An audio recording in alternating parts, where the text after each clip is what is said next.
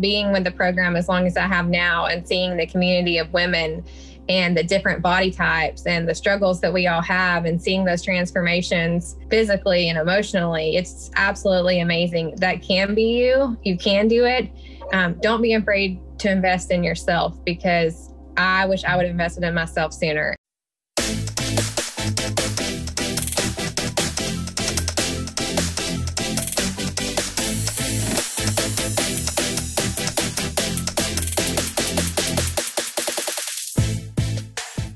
So what's up? Casey Shipp here in my car. Hopefully everybody can hear me, because normally I would have my microphone. Wanted to do this was a long time. Alicia was supposed to give me a testimony and she didn't, but she's really hot and she's had a great testimony. I'm like, let's just do like a podcast testimony. And she's like, okay. So we met last year, 2020. She was scared actually to reach out, scared to spend money, even though she's got like a lot of money. I'm just messing with you, girl. Crazy testimonial. Like, she is a multi-six-figure gal, more degrees than a thermometer. She's I'll let her tell her exact title, but she's a really, really educated gal. Even though she looks like some hot girl, like trophy wife, no, she's got the brains, okay? She works her ass off, and she wanted a physical transformation. She had been doing all kind of programs, and I was like, holy shit, yeah, let's get this scene about. She had some grief stuff. She just knew there was some stuff that needed to be cleaned out energetically and physically. And finally, just crazy results. You know, she had like problem areas. I'll let her tell you about that. And then she was terrified to work out at the gym. So now a lot of you listening just kind of insecure a little bit, scared to start going to the gym. And now she's like a little meathead going to the gym and stuff like that. So I thought it would be a really cool thing to bring her on, let her share kind of what worked for her, maybe some fears she had and how she got over it, to help our listeners kind of do the same thing. So Alicia, what's up? Thanks for coming on. I know you're busy. Thank you. I'm glad to be here. Anytime I can help anyone else the way you've helped me, I am more than happy to do it. So tell it, what is your title, by the way? So I work in nuclear power. I am a senior reactor operator, and I work in a predominantly male field. That's right. Yep, I remember that. So you came in initially, and I can't remember, was it that you were wanting, like, not the hormones? I don't know. What was, I guess, that caused you to like reach out? So I've tried Lady Boss. I finished the insanity workouts, the beach body. I tried numerous kinds of workouts, but I would do it for 2 to 3 months. I would see great results, and then I would just burn out. I would come home from work every day and barely had time to get my kids to and from practice without being emotionally and physically exhausted. I knew that there had to be more to how I was feeling. I'm 37 years old, and there's no way I should be completely exhausted after a day at work and not be able to spend time with my husband and kids. So I was concerned about how I was feeling. I had followed you on social media for some time. I admired the way you looked, the way you had kids. You're a mom, you're a professional. And I just thought to myself, if she can do it, there's got to be something there that she can help me with. And then when I called initially, you hear the price for something like this, and the shock factor is like, oh, I can't spend that on me. But I thought back all the money and time I've spent on my education over the years and how much I've learned after I'd spent money on numerous beach body products, numerous Lady Boss trials, and it didn't teach me anything and didn't get me anywhere. And so I just went into it with a mentality that this is like a college class. This is going to teach me a new lifestyle. And I finished the Hotmomz Level Up program probably 3 months ago now. And I've been able to maintain the same consistency and keep the same energy that I had leaving the program. And I was nervous. Is this going to be like insanity? Is this going to be like Beachbody? But no, it has literally been life-changing, just like a college course where you have something you can take with you for the rest of your life. That's so cool. I guess the time thing, because I know one thing you said, I was like, how'd you do that? And you said, well, there's some extra dirty clothes. But I remember when you came in, you know, she's got kids in competitive sports and she's busy and she does all this other stuff. So what was it, do you think, that really made a difference in your time management, or how are you able to do everything but still have time left over? Because you had more relaxation, like me days too. I did. When I started talking to you and you talked about the importance of sleep and don't work out if you don't get sleep, we started talking about prioritization and self-care. We talked a lot about self-care because I always put me last. I read the book Energy Vampires that you recommended, And I realized how many people were sucking the life out of me. And I just got to the point where someone would want to go out to eat for Mexican food. And I would say, no, I'm going to go take a nap, or no, I'm going to go sit in the hot tub. And when I realized how much better I felt by taking a 30-minute bath locked in my bathroom all by myself, or taking that 20-minute power nap, I started to realize how much I needed it for so long. And then it was okay. Like, okay, so what if I don't get the laundry done? It's not going to walk away. It'll pile up a little more, but I'll get to it when I get to it. It's so much more important to have that self-care and that energy that I need for my family. And now my kids and my husband are like, where have you been the last 3 years? This is amazing to have you back. Because your daughter's in competitive cheer, right? Yes. Yeah. And with that, you're having to travel and book rooms and be around all this energy stuff. And I remember she was telling me, like, wow, normally I would have done this and this and that. And even though the energy didn't feel great with some of the, parents or the whatever, you set some really big boundaries with that. You set boundaries with your mother-in-law and like travel. Like, tell us just a snippet without mentioning names or anything like that, just where you were and then the mentality shift around it and why it was so beneficial. One example I had is I pulled out to cheer practice, and usually the moms want to get out in the parking lot and talk and gossip. And after we had this talk about self-care and energy and just saying no to people, like, I legitimately roll my window down. Hi, it's great to see you, but I'm going to take a nap while she's at practice. And I rolled the window up and I laid down and I went through one of the chakra videos and just laid there and meditated, took a nap, and zero guilt whatsoever. And it was that moment that it finally, the aha moment, like, I can do this. And the girl still talks to me when I see her. She didn't think of me any less because I didn't spend an hour sitting out in the parking lot and gossiping. But I have taken that with me. It's okay to say no. I was the person that always said, yes, we'll go to dinner tonight, even though the kids won't get in bed until 9:30. Yes, you can come over to my house. And it is okay to say no now. I don't feel guilty about that. There are some things I'm still working on with work and working with all the men and that emotional stability piece, but it's been absolutely life-changing to not have that guilt to carry around with you, and to realize who those people are that just want to suck your energy out and bring you down, whether it be jealousy or whatever they have going on in their life. They want it to bleed out onto you, and you just have to build those walls and push back. And doing that has allowed me, number one, to be happier. Number two, I got a lot more emotional intelligence, so I don't react to some of the things they're talking about. I could go on and on about how life-changing it's been to just distance yourself and take time for yourself. Yeah, those people too, if I'm talking to somebody and she told me she's just going to take a nap, I'd be like, okay, good, and almost women, the healthy woman wants to help other healthy women, if we can, or make it easier on them. We want to help. We just want to help. That's kind of just our nature and nurturing.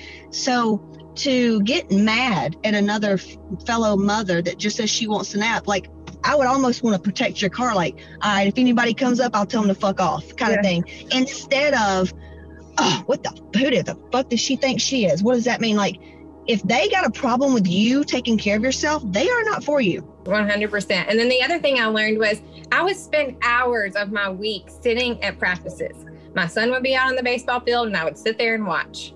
And now I drop him off. I don't look back. I go straight to the gym. I get my workout in. I'm energized. I'm refreshed. I pick him up and I'm this happy mom that's ready to spend time with my kids. Like, and the moms are you going to practice tonight? Nope, I'm not. I'm going to go take a hot bath, or I'm going to get a massage. See you later. Damn. Oh, so what'd you do? The like Mexican restaurants, and when you went out to eat, like, how did you change the way you ordered food? Yes, I did. And I set rules for myself as far as when I would say yes to go to dinner. But in the past, I would sit there and munch on chips and cheese dip and get everything coated in cheese. And I can still go and order grilled chicken and a side of vegetables, or there's several restaurants around here that will do like broccoli and cauliflower and peppers and grilled chicken, and you just ask them to cook it differently or not to cook it in oil.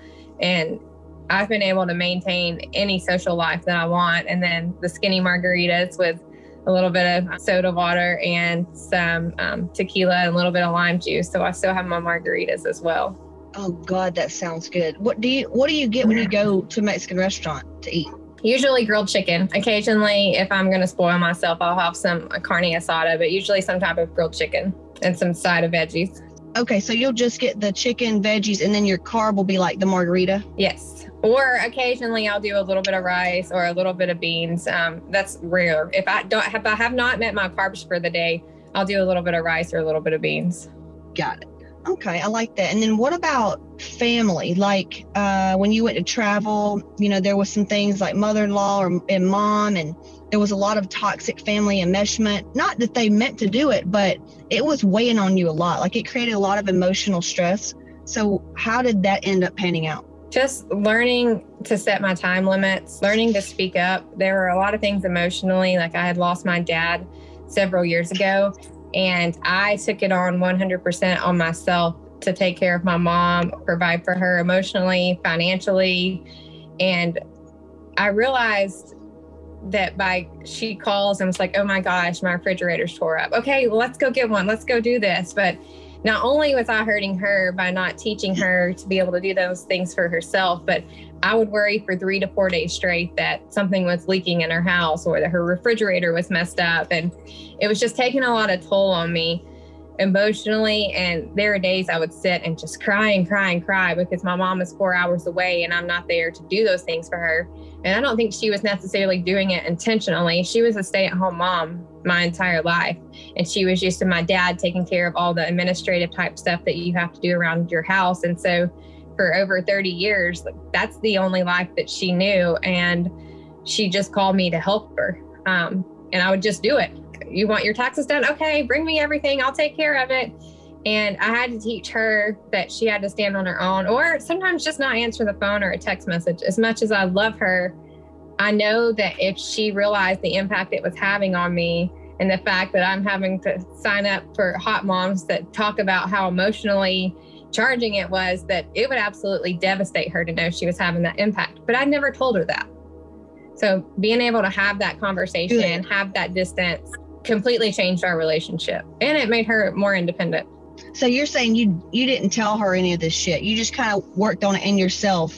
So I had never brought it up to her until I talked to you and you were like, okay, you're going to have to distance yourself. You're going to have to realize when someone's sucking the life out of you. And so I first just distanced myself, got myself together, got me emotionally stable to the point where I could have that conversation without getting mad. Because in the past, it would be like, Mom, why did you go shopping today? You need to budget X, Y, and Z. Well, she's a grown ass woman and she's got to be able to do that for herself. So, but I could never talk to her about it without getting emotional or mad until we got down to the triggers of why I was emotional and why I was mad. And then at that point, I told her the impact it was having on me, and she was absolutely devastated. I cried.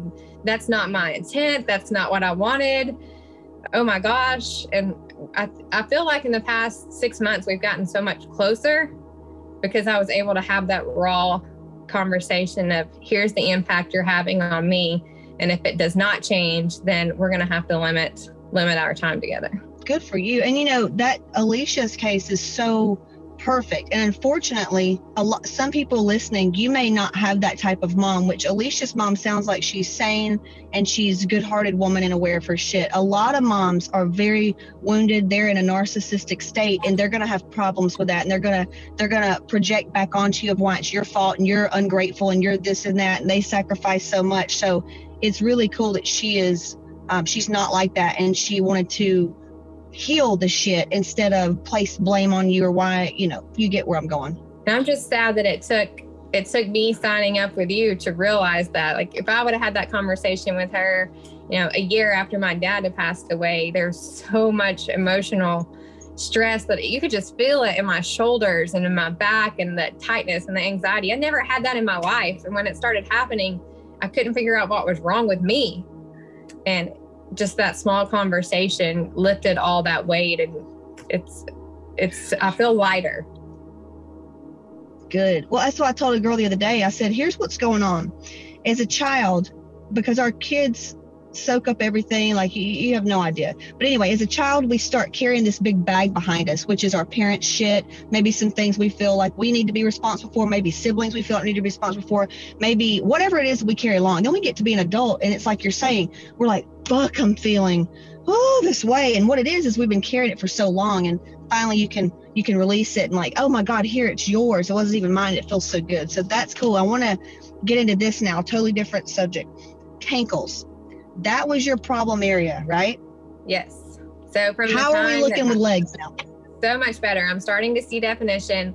And like I've said a million times, I've tried everything. From the time I was in 7th grade, people and like the older girls would laugh, make fun of my cankles, or say something about my big butt, or I was always flat chested, big butt, thick thighs. And when I say thick, I've never been over a size 3 or 4. So don't get me wrong, but I was proportioned differently at a young age. And so I always had this mental block in my head where I'm never going to be able to do anything about it. It's just the way I was born. I can't change it. No matter what I do, I felt hopeless. And I was so self-conscious. I can remember one of the first videos, I videoed myself working out, and I wore these shorts that were comfortable to work out in. And I sent the video to you for critique, and it's like, I'm never going to wear these shorts again. This is so freaking embarrassing. I can't believe I'm even sending this to you. And you talk to some of my friends who are bigger girls, and they almost make fun of me for feeling that way about myself. Like, Alicia, you're size 3. Like, what do you have to feel bad about? But it was instilled in me from the time I was so young by the older high school girls saying stuff about it, that I just carried it around with me self-consciously my entire life. Yeah. And that's what gets me so, I get angry kind of, because women will do that. You know, fat women will say this to skinny girls or anybody. It's always like a Olympics game of who had it worse. People don't realize that no matter what, how pretty you are, how skinny you may seem, we all experience shame and insecurity. Like, we're all humans. We're all going to feel it. So for you to say that I shouldn't feel that way and just sweep it under the rug, you're not validating my pain here. And you're telling me that it doesn't matter. Okay. And I know that may not be their intention, but it is what it is. It's like when, let's say they come to us and say, you know, I'm struggling. I'm 50 pounds overweight, and us going, oh my God, come on. This girl's 80 pounds overweight. Dear, you ain't got it that bad. We wouldn't fucking say that to them. But just because we are, you know, small-ish, it almost gives them a free pass to do that. And so it's just not okay. And maybe me saying this is them listening and going, oh, noted. But yeah, I'm glad that you worked through that. So, and Cankles, by the way, I mean, you can get lipo on that because it is a fat storage area. And a lot of women hold fat in their lower bodies. But with Alicia, we worked on her hormones. What was it that was so low? Was it testosterone? Or tell us, I guess, where your panels were and then where you're at now. My adrenals were extremely low. My thyroid was low. And I had IGF was very low. And testosterone was in the low range. It wasn't bottomed out yet, but it was in the low range. So we started some vitamins, started a thyroid medication and some Somorelin. And I literally feel better now than I did when I was 25. Just my husband is on cloud 9 about how much energy I have, how much nicer I am. I'm not triggered easily. And then my kids like that I want to go outside and play, and I have the energy to do it. Like I said, in the past, I would come home absolutely drained. I was moody. I would have to cook dinner and then clean up after dinner, and it was a chore. And now I'm in there with the music cranked up, dancing while I'm cooking dinner because I have so much energy. Literally life-changing. I cannot say it enough about how good I feel. That's awesome. And people are going to be like, what's Somorelin? What's this?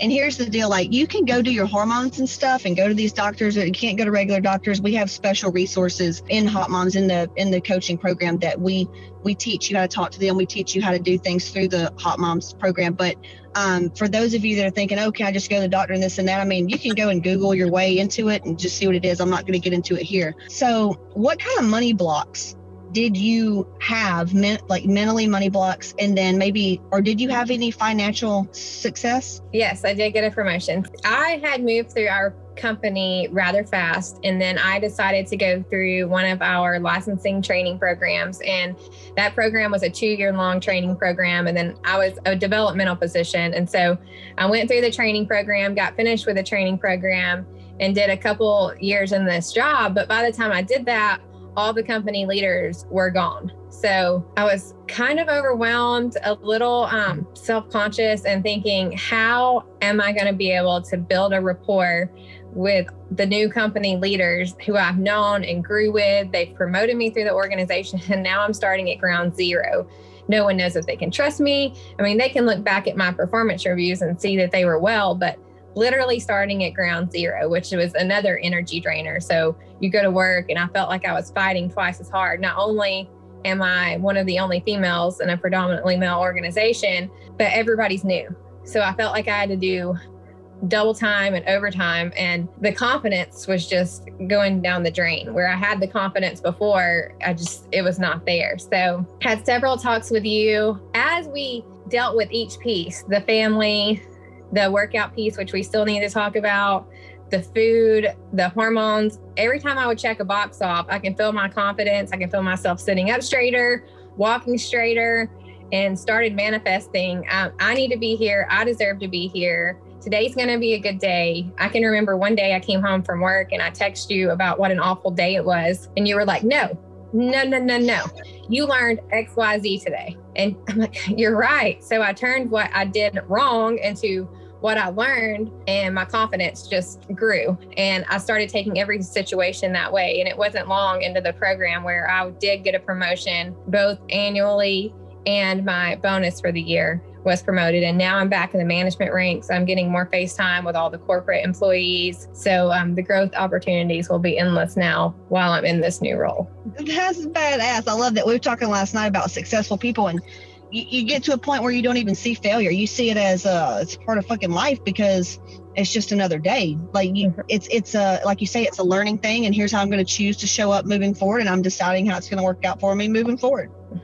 Yes. And not thinking of it as a mistake, which I would dwell on. I don't think of those as mistakes anymore. I'm like, just look what I learned today. Well, you said, I think it would come from your dad, right? Like, it's almost how you receive love from your dad. It was a good job. It was about accomplishing, right? You were driven because that's how you and your dad kind of the relationship was, right? Yes. He was so proud of me, and I would get good grades and he would praise it. I would make a basketball team and it was always praise and drive, and don't ever have to depend on anyone. If you are the only person standing, be able to hold your own in any given situation.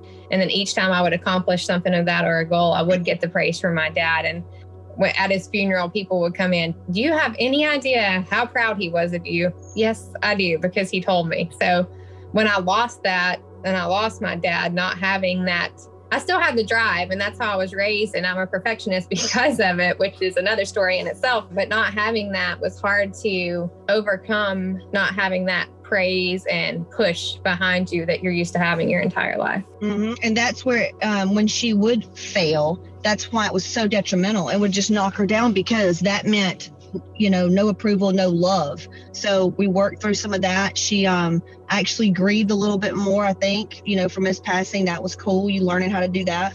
What's your goals moving forward? My goals moving forward are to continue the eating healthy. Like, I know how to count macros now. I had no idea what a macro was before. I'm to the point now, like, there are always days when I need to weigh things to keep it in check. But as you grow and learn, I don't have to take a scale with me everywhere. I know what a healthy choice is when I go out to dinner, or when I'm at home, I know what I can buy from the grocery store to maintain this lifestyle that I've created. And it's truly been that. It's a lifestyle.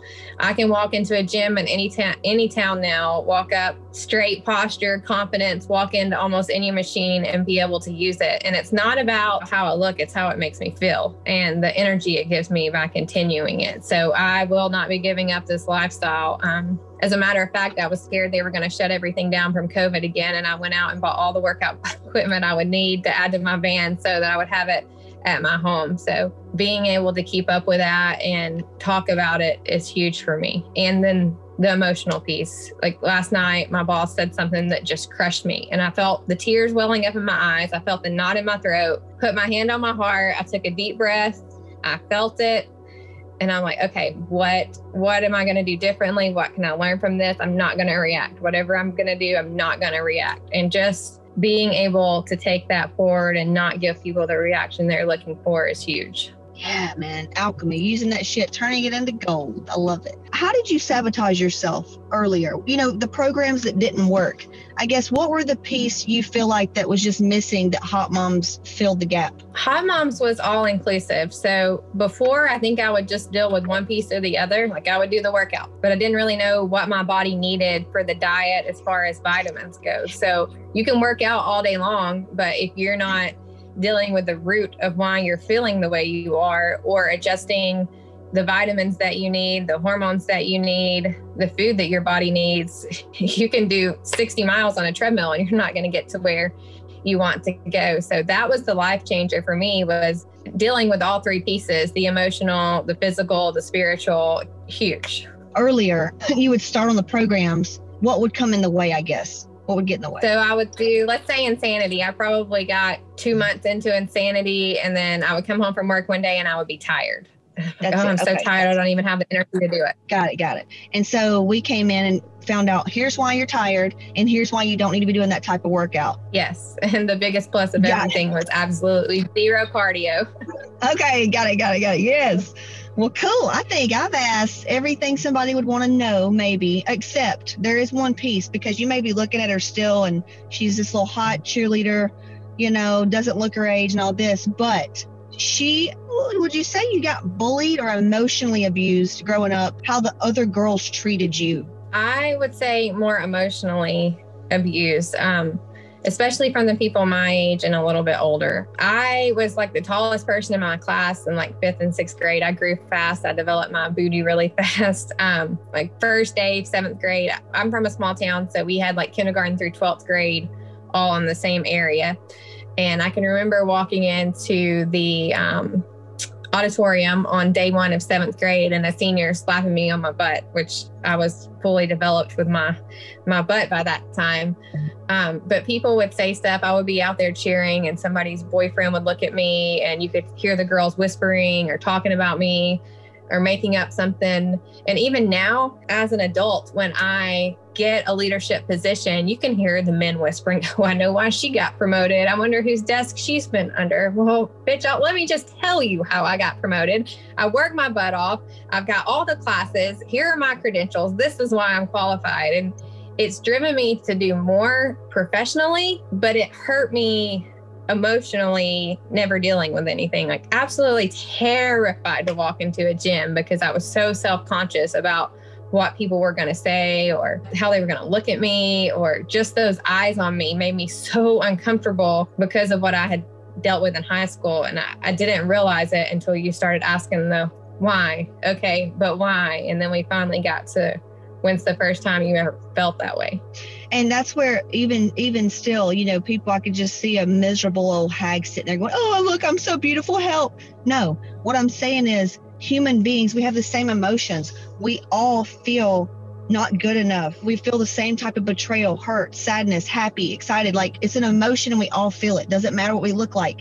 And that's the biggest thing, is people would never think that about you, probably, that you felt so alone, insecure, all those things. And you had to overcome that. You had to overcome it. You had to do life anyway, feeling like that. Yes. And it's still a constant battle, but now I know how to deal with it or not react to it. Now that's the biggest change, is I don't react to it. Okay, talk all you want. Watch this. Hold my beer and watch this. Yeah, because you know that what they're saying is more of a reflection of how they feel about themselves. And it's sad, you know, and yeah, you just can't listen to it. So I love that. Well, cool. Is there anything else you think they need to hear? Maybe something that you wish you would have heard back in the day? I wish I would have done this sooner. As soon as I started feeling the tiredness, the self-doubt, I wish I would have reached out sooner. I did follow you for some time before I just thought my legs will never look like hers. Like she is absolutely perfect in every way. I'm sure she's done something great, but it won't happen for me. But being with the program as long as I have now and seeing the community of women and the different body types and the struggles that we all have and seeing those transformations physically and emotionally, it's absolutely amazing. That can be you. You can do it. Don't be afraid to invest in yourself, because I wish I would have invested in myself sooner. If someone would have told me I needed this educational class to go farther in my job, I would have never hesitated. Yes, sign me up for this class. Let me go to this college. but do it for you. Do it for how you want to look at yourself in the mirror and how you want to feel each day. Don't wait. Think of it as an investment and not blowing money on yourself, because I promise if you listen to Casey and you're willing to do the work, it will change your life. Yeah, holla, holla. And it's not all sunshine and rainbows, okay? It's not toxic positivity.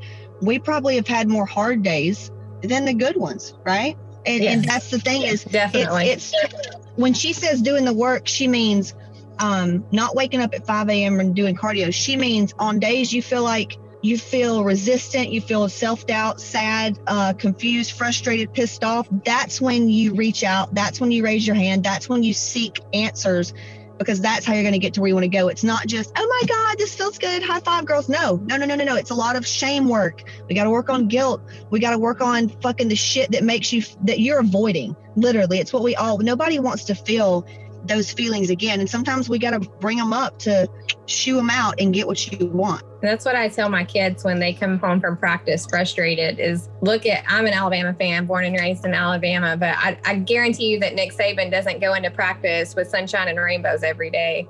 Those kids come in there to work and he gives them critique and pushes. And that was one thing I valued about you most, was that you would say, why are you using 10 pounds? You should be using 20.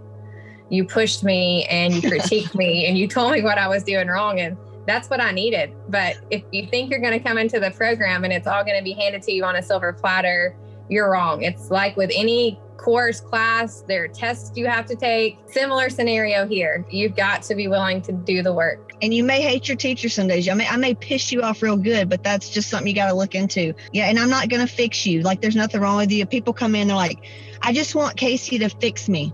You fix yourself. I'll show you like where you're fucking up and some moves to make, but you really have to do the work. And that's what Alicia was just so good at. She would just do the fucking work. She would say, hey, this ain't fun, or damn, this feels this way, but I could count on her to take the bath, to journal, to do it anyway. So that's good. That's good shit. I appreciate you and your time. Thank you, Alicia. You're very welcome. Thank you.